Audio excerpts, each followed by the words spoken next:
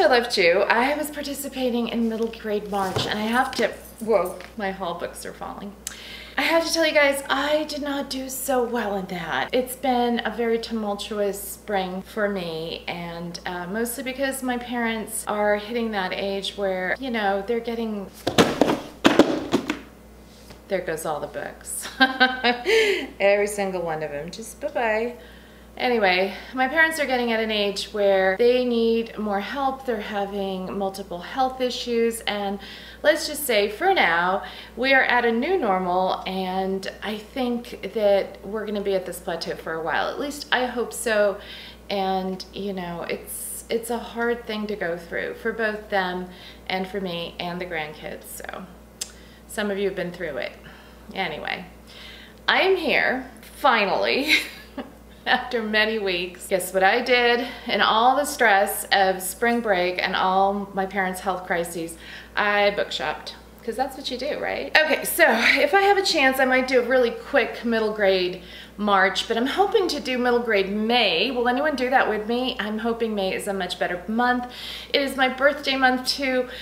So yay, here's to spring and middle grade reads. But in the meantime, here is my March stress-induced book haul.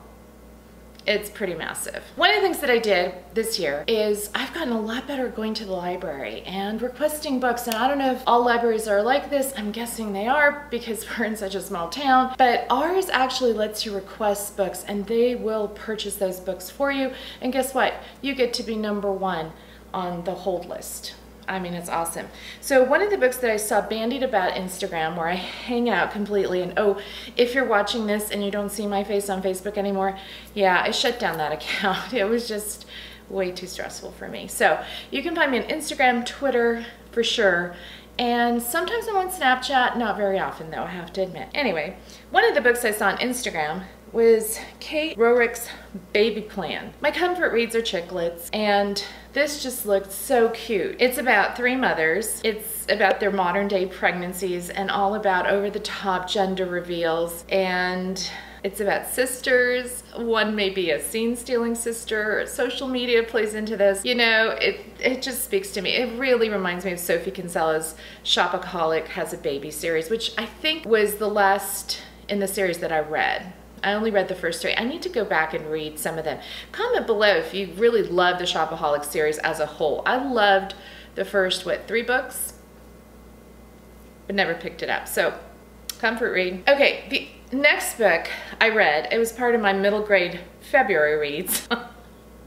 I'm kidding. One of my resolutions was to read more middle grade books this year. So, I try to read 1 a month. And as you guys know, there are awesome booktubers. Shout out to Lisa at BooksandSmiles and BooksandJams. Krista, you guys are awesome. You read massive amounts. I just can't. I'm a slow reader. So, but one of the books I read in February was Nevermore by Jessica Townsend, and I went ahead and ordered a copy because I just found this so enchanting. And you know, I don't want to compare every middle grade book to Harry Potter, but it had that enchantment feel of Harry Potter or Narnia, and this cover is so cute.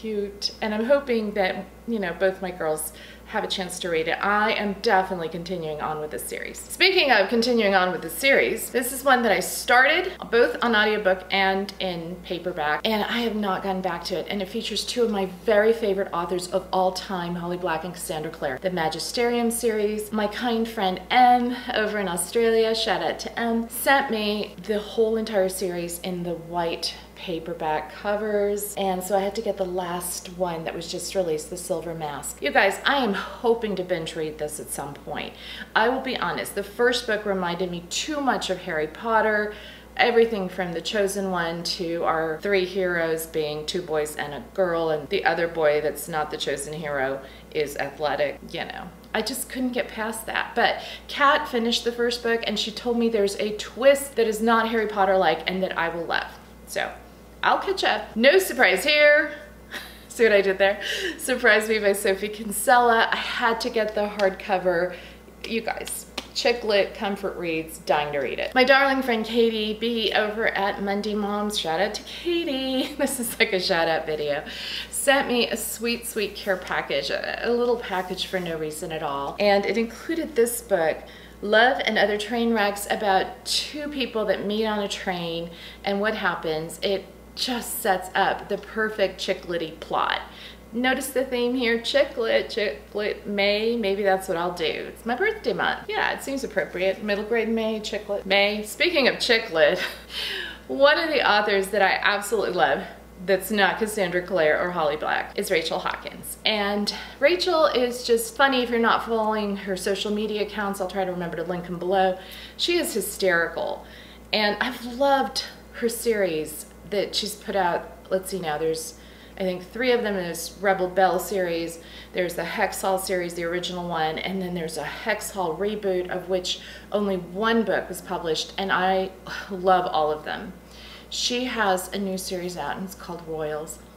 Can you hear the Lord song? Yeah, he's no prince, but he sure is charming. And doesn't this just remind you of the royal wedding? For the past 2 royal weddings, 3, I don't even know. I mean, I remember the original one with, you know, Princess Diana and Charles. My mom and I woke up really early and watched this, and with Kate and William, my kids and I woke up early and I made scones, and you know, I'm planning to do the same with the wedding coming up, but you know, I'll be reading this first. Okay, so part of my cost-saving measures this year included canceling our beloved Owl Crate and Uppercase boxes. I do miss them, you guys, and I suppose I do miss doing the unboxing videos with Kat and with Bella. They're super fun to do, but we always felt like we were behind on them, and you know, they're an indulgence. If you can afford book boxes, I would highly recommend both of those. We're not ever sponsored here on this channel, but anyway, we had prepaid for Owl Crate, so I canceled the subscription, but we have a couple of months left because of the prepayment. And guess what came in this month's box? In fact, I posted it on my Instagram just a few days ago. Ashley Poston's Heart of Iron with the beautiful purple sprayed edges. I mean, that it does come signed. And this is by the author of Geekerella. I loved Geekerella. This is a science fiction tale. It just couldn't be more perfect. So looking forward. Okay, funny story at my parents' house. They live in Northern California, and I never noticed, I mean, I lived there for decades. I never noticed the amount of bats that there are there. When we were over spring break, Kat and I and Bella would come back to my parents' house, and it was dark, and there were these 3 bats that would come flying at our heads for 3 nights in a row. Scared the bejesus out of us. The next day at Target, we found this. And so, I mean, I love Marie Lu's books are, you know, definitely on my TBR. I've read one of them. It was the high fantasy, and I forget the name of it. And I enjoyed it. It wasn't really my cup of tea, but Kat loved Warcross. And this is a signed copy from Target.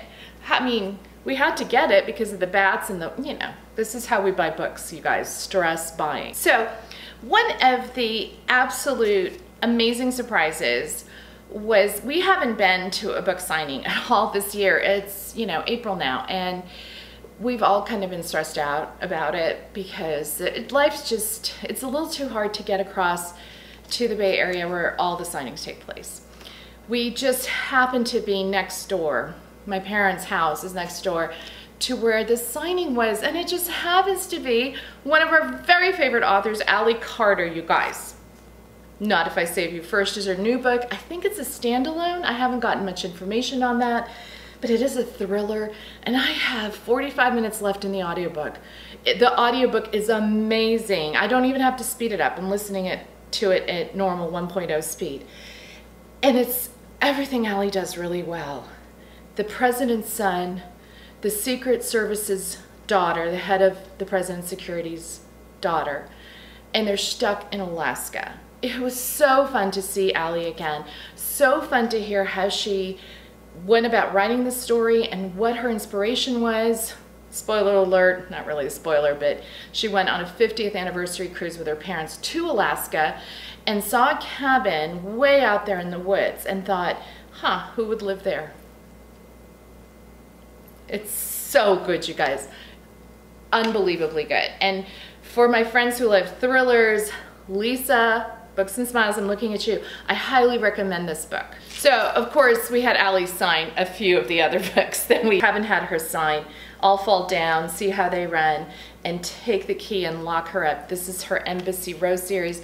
This is the latest completed series of hers. So if you haven't, check it out. It's about a girl named Grace who lives in the U.S. Embassy in a fictional town in Europe, and she's surrounded by her friends that she's grown up with, but the U.S. and those countries may not be as friendly as you think.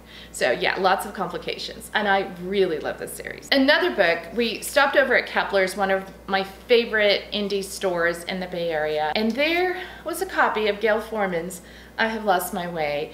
You guys know I love Gail Forman. She was one of my early favorite contemporary authors once I fell back into reading YA. I adore all of her books. These are emotional books. She is able to pull out these emotions for me as a reader that are kind of natural reactions. They're not forced, they're not contrived. This is the latest book. It's about a singer called Freya, and she loses her voice while recording a debut album. Haran is making plans to run away from everyone he has ever loved, and Nathaniel's arriving in New York City with a backpack, a desperate plan, and nothing left to lose. And when a fateful accident draws these three strangers together, their secrets start to unravel as they begin to understand that the way out of their own loss might just lie in helping the others out of theirs. Whew, this is gonna be a heavy book for me. A couple of books that were sent to me by publishers, The Prince and the Dressmaker. You guys, this graphic novel by one of my favorite graphic novel publishers, First Second. Here's a letter from them. To say that I'm looking forward to this is to really underestimate it. It's about a prince who's looking for a bride, or has his parents looking for a bride for him. He's too busy hiding his secret life from everyone. At night he puts on daring dresses and takes Paris by storm as the fabulous Lady Cristalla, the hottest fashion icon in the world capital of fashion.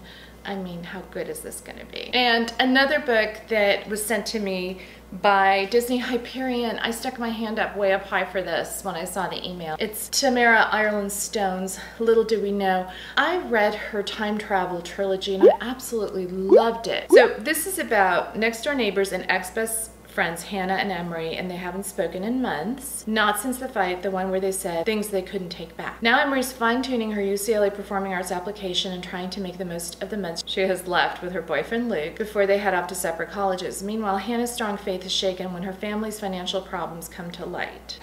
Stories of friendship. I mean, they're always #1 on my list. So this one comes out in June. And as I mentioned, I've been really good about going to the library. This is a book by Megan Miranda, Fragments of the Lost. And it's about a girl who's asked, this is a bizarre task. I mean, I'm about 20 pages into the book, and honestly, I don't know whether I'm gonna DNF it or not. She's asked by her ex-boyfriend's mother. The ex-boyfriend is dead. We don't really know how, but she's asked to clean up his room, and I'm in the very beginning pages of it. And the mom comes in and tells the girlfriend, you are everywhere in this room, and just like leaves boxes and expects the girl to clean up. And she's literally going through the fragments of her ex-boyfriend's life and trying to piece together, I think, what led to his death. A murder mystery maybe, or a suicide. I don't even know, you guys. I'm kind of mad at the mom. Can you tell? What an awful thing to ask someone to do. Just saying. And the next book that I borrowed from the library is People Like Us by Dana Millay. And this is a boarding school mystery. And it's supposed to be kind of Pretty Little Liars-like. Kay Donovan is a star soccer player. There's a dead girl's body that's found by the lake of the school. And then Kay's life begins to topple. So it kind of smacks of Pretty Little Liars and boarding school. What a tumultuous month. But look what resulted from it. I mean, I can't even begin to lift this. Kat does this so well. Yo. A little out of control. Yeah. So let me know down below what you guys got in March. And in the meantime, I'll just practice some sort of weightlifting maneuver. Honest to Pete. Lots of books. I've got to get better at tackling my TBR. Tell me what you're up to. Leave a comment down below. Give me a like. Subscribe and hit that bell icon to know when I post things, because as you can tell, I'm not very good at this. I'm not very good, but I keep promising I'll get better. We'll see. Thanks so much for watching. Bye.